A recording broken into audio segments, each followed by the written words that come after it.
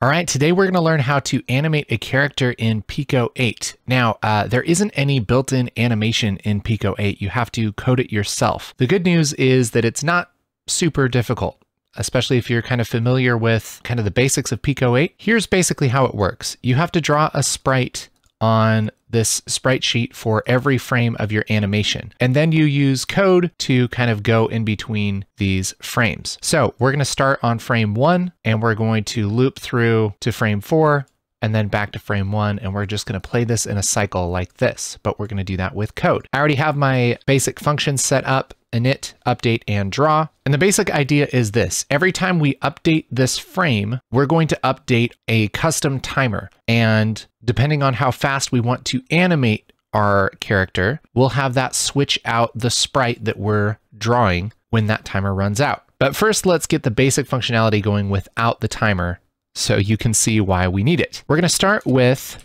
an if statement that switches out our sprite. Let's make a variable just called sprite, and we'll start this with sprite1. So update. So every frame, if sprite is less than our last sprite number, which is sprite 4, if less than 4, then sprite plus equals 1. That's going to add 1 to our sprite variable every frame. If it's not less than 4, so else, then sprite equals 1. Because if sprite is not less than 4, then it's going to be 4.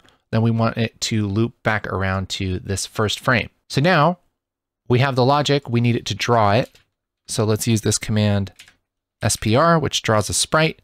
First argument it needs is the sprite number. So we'll just pass in our variable sprite. Then we got to tell it where to be. So I'll just say 63, 63. That'll just draw it in the middle of the screen.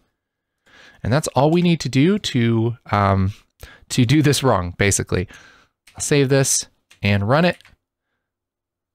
Oops, forgot to clear the screen. CLS, there we go. And now we have him just losing his mind, just going so fast. So that's the reason why we need the timer, is because if we don't slow this down, this is going to update 30 times a second, and he's just going to go way too fast. So we need to delay this animation here. So let's just wrap this in another if, and it's going to be kind of similar actually to this right here. So let's make a new variable. Let's call this sprite timer or S timer, and we'll start at 0.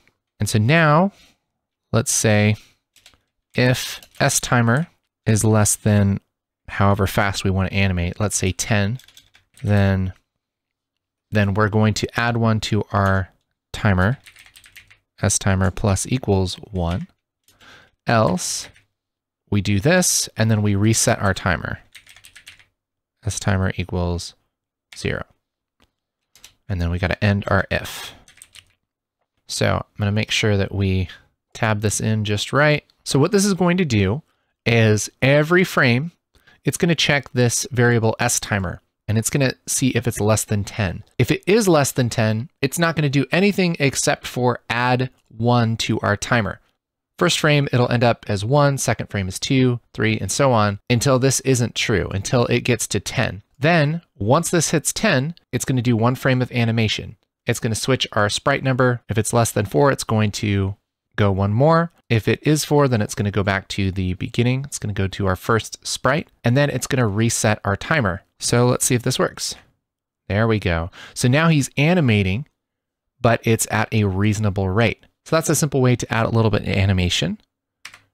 Let's make this a little bit more useful by replacing some of these with variables. Starting here, this S timer, this is going to be kind of like our speed. Okay, so let's say ani speed equals 10. We're just going to replace this. And if sprite is less than 4, what this is really doing is we want this to be our last sprite. So we'll say last frame equals 4. Let's say our first frame equals 1. So now sprite, if sprite is less than our last frame,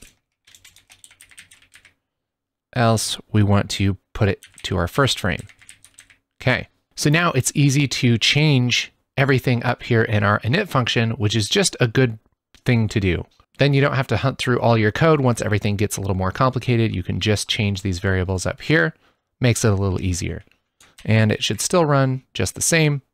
Ah, beautiful. We can also link all of this to some logic. Let's say if we are hitting a button, we could wrap this all in an if button right, then we do this.